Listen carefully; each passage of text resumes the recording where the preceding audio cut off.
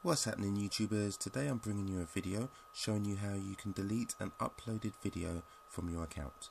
So what we want to do is go to the right hand side and select your account name.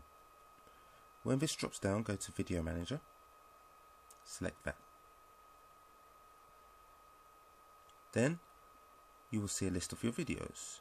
Select the one you want to delete, place a tick beside it, then go to Actions.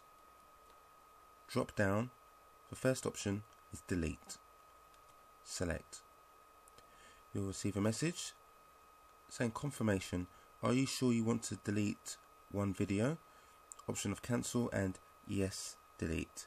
So on this occasion we want to delete, and it's gone. Hope you found this useful.